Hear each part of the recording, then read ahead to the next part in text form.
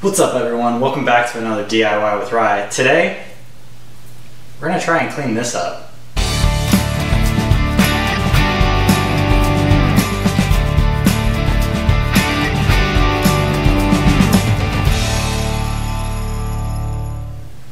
So, if any of you guys have been following me on Instagram, which, if you're not and you're on Instagram, what are you doing?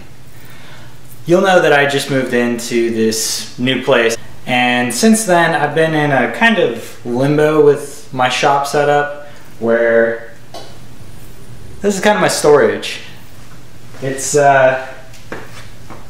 could be better. So, what I want to do is create a cabinet system that I can put a lot of this stuff in and just kind of get it off of the shelf, make it look better, and make it more inviting and organized to come into the shop and work. So let's take a look at the plan that I got for that. Now usually when it comes to plans, I will go in and create a complete 3D model, CAD out the entire thing, just because that's what I'm comfortable doing. However, for this one, I was kind of rushing it, so I went old school, created a little plan. Let's see how closely we can follow this. For this build, I ended up using roughly 2 full sheets of plywood. Now you'll see that I had them broken down at the home goods center just so I could transport them and also use them on my table saw a little bit better. Following my plans, I broke the plywood down into all the pieces that I would need, including the size of the cabinet, the bottom of the cabinet, all of the stretchers used on the back and top of the cabinet, as well as the cabinet drawers, the drawer fronts, and the cabinet doors.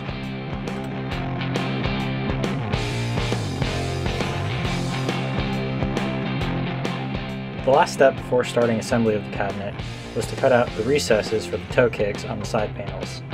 To do this, I measured everything out with a combination square and then carefully followed the lines using my jigsaw.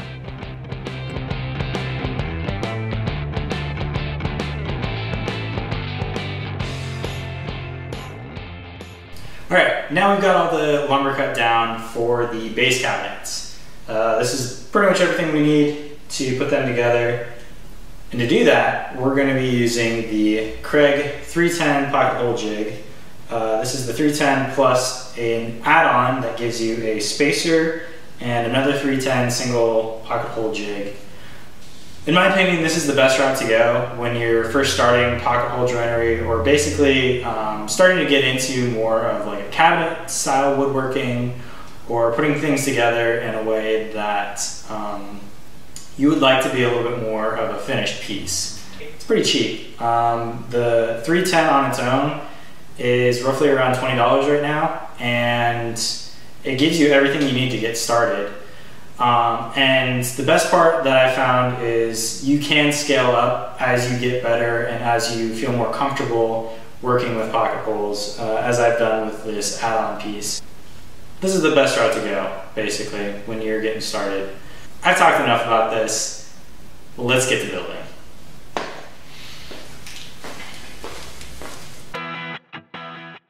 And so I began drilling all the pocket holes into the stretchers and bottom piece.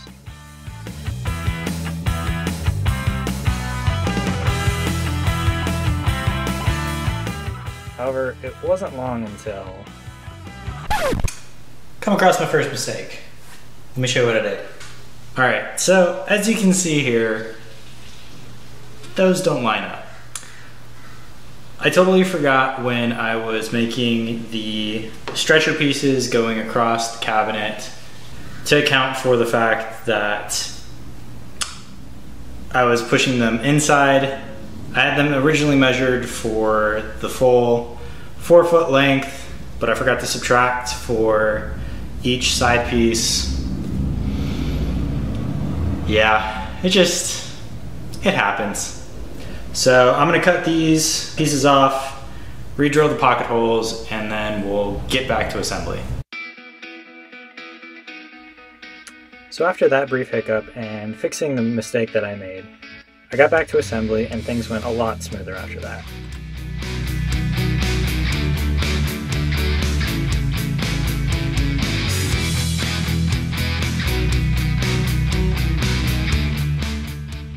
Working from the bottom of the cabinet moving upwards, I used a liberal amount of glue along with the pocket screws to hold everything together. Now it's good practice when using pocket screws to use glue as well, as the glue is a little bit more of a permanent measure and has less likely of a chance to fail over time compared to just using pocket screws. Now while we're on this step, I would like to say it's a good idea to clamp your pieces together while driving the pocket screws in. I found that whenever I was just holding the boards in place, they had a tendency to wander a little bit while driving in the screws. Now if you apply a good clamping pressure to your boards when putting them together, you won't have this issue and it'll be a lot easier as well to align everything.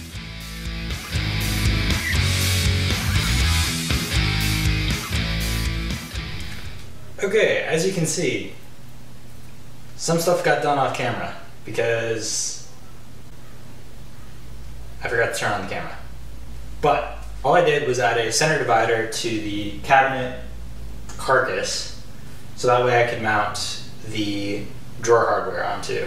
Now I'm working on the face frame, which I have all of my pieces cut up. Now I just need to do pocket holes, screw everything and glue everything together, and then mount it up on the cabinet. So let's get to work. For the face frame of the cabinet, I ended up going with a hard maple, as I was looking for something that could be a little bit more durable in terms of withstanding any sort of bumps or nicks or anything that could be thrown at it working in a shop environment.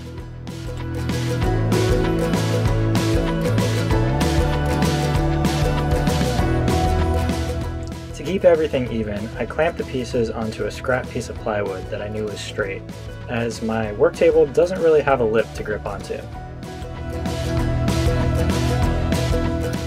To set the center frame, as well as the drawer frames, I measured and drew the center lines for each piece, then lined them up, added glue, clamped them in place, and screwed them together, in pretty much the same fashion that I had done with the rest of the frame.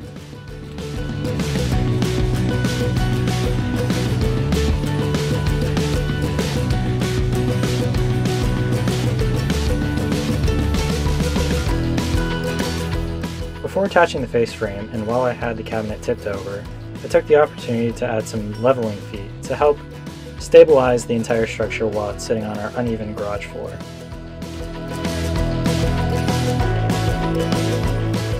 In attaching the face frame, I applied a bead of glue all the way around the perimeter of the cabinet, as well as to the center section.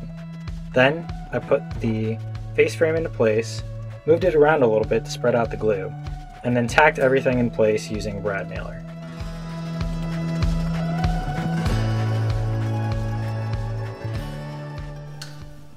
Now that I've got the face frame on and the entire cabinet base is built up, I need to next work on the countertop, which is what this part's going to be, and we'll get to that in a little bit. I also need to make up the drawers, all that stuff, but right now I'm going to try and hang the lower cabinet doors. I've never done this before, and I'm using the European style hinges on this. The instructions aren't super great as far as how to align everything, so I'm just kind of winging it. What I've figured out is it's probably the best to figure out the center of your door opening, mark that, and then mark up where you want the hinges to be. And then to make sure that your door is centered, find the center of that and then mark up the corresponding measurement that you chose for the door frame. So for here, I've got these going up about 7 3/8 from my center. I feel like that's a good spacing that will help distribute the load of the door evenly and should be good. We'll find out though. So yeah, let's get this thing mounted.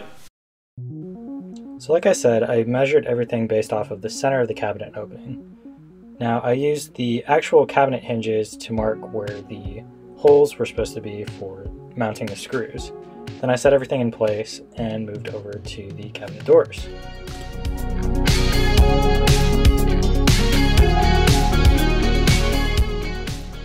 Using another jig from Kreg, this time their concealed cabinet door hinge jig, I drilled out the holes for the hardware on the doors. Now this jig is also super helpful, and I will leave a link for it in the description below, as I found it very useful in terms of taking all the guesswork out of trying to set everything up.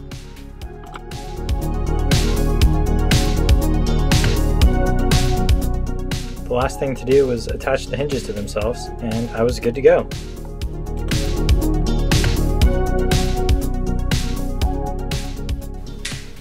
Moving our way up, we've got the cabinet doors on. Those are good to go. Now I'm going to start working on the drawers. Because the cabinet face frame that I'm working with, it extends out into the cabinet by about 3/4 of an inch.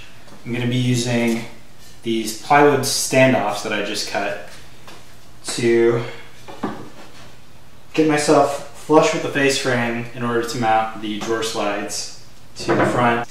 On the inside, because this is a double-walled piece of plywood, so it in essence comes up to 1.5 inches thick, I don't have to worry about doing any sort of standoffs. So I'm going to get these mounted up and start working on putting the drawers together.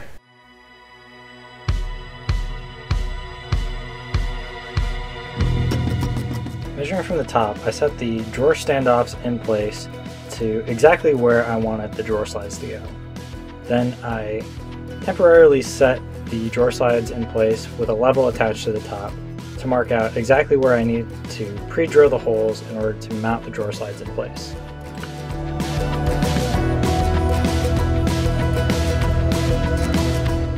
When attaching the drawer slide, I worked my way from the center, then front to back, in order to make sure that everything was level.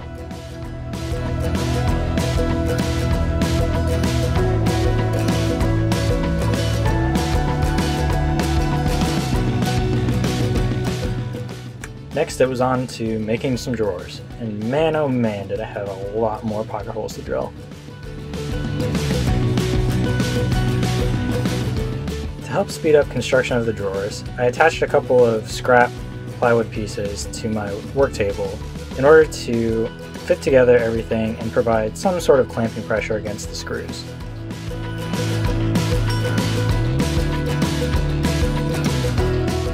Last thing to do was attach the drawer bottom, which was a thinner sheet of plywood attached using glue and some brad nails. Now I've got the drawers assembled, we can work on putting them into the cabinet and mounting them onto the drawer slides. There are a bunch of different ways to do this, and I am no expert and by no means do not necessarily follow what I'm doing. This is just what I found to work at the moment, because yeah, taking this strip of wood that I cut down and just putting it on here as a spacer, I don't even really know how thick it is. I just know that it'll give me enough clearance to easily slide the drawer in and out, and I won't be rubbing up on the face frame, and the drawers are shallow enough that there's no headspace clearance, as you can see with this one that I already installed. I'm going to balance the drawer on this spacer, pull out the drawer slides, mark the center holes, so that way I know kind of where my balancing point is for mounting these guys in, and then I'll get everything mounted up, throw it in, and we'll see how it works. In retrospect, this definitely could have been a lot easier had I just measured up how far I needed the drawer slides to sit on the drawers instead of doing this crazy balancing act. So learn from me and do it right.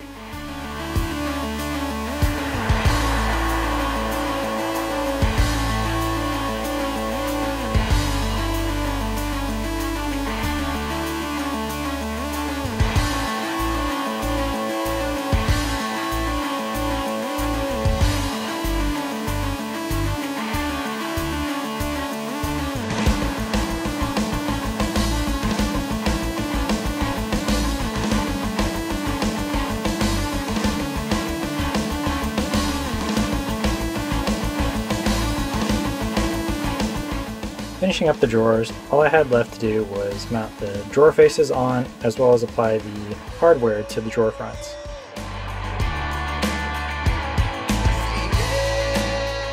Using a trick that many woodworkers on YouTube use, I first added a spacer between the top of the cabinet door and the drawer front to make sure my spacing is correct. Then using the holes that I had previously drilled for the drawer pull, I attached the face frame to the drawer using some screws, and this allowed me to come in from behind and permanently attach it in a way that was a lot easier than trying to use tape or some other crazy method to try and keep that drawer front on. Then after, I just removed the screws and attached my drawer handle. I attached the cabinet door handles as well at this time. Almost to the finish line. We've got the drawers in, cabinet doors on, we've got the handles, everything's set up. All that's left now is to do the countertop. For this, I'm using a design based off of something that Travis from Shop Nation does. He takes a sheet of plywood and then layers on top an MDF sheet. I'm going with OSB just because it was a little bit cheaper, but that's what I'm going with. I'll make sure to link his video on how he builds his workshop countertops and all that stuff in the description below. But let's get this thing finished. Going back to the plan, I measured out the size of the countertop and cut each piece individually.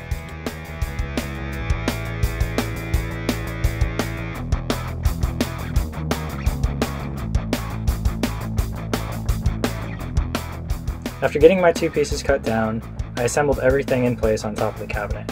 Now, I definitely did not use enough glue, and you should probably use a lot more, as well as weight everything down to make sure you get a good bond between the two materials.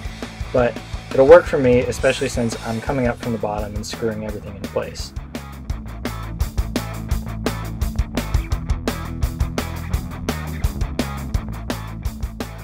Then to finish off the countertop, I added some more maple trim along the sides and front, just to give it some good durability against any sort of wear and tear. Plus, we can't forget the finish. Gotta make this thing shine.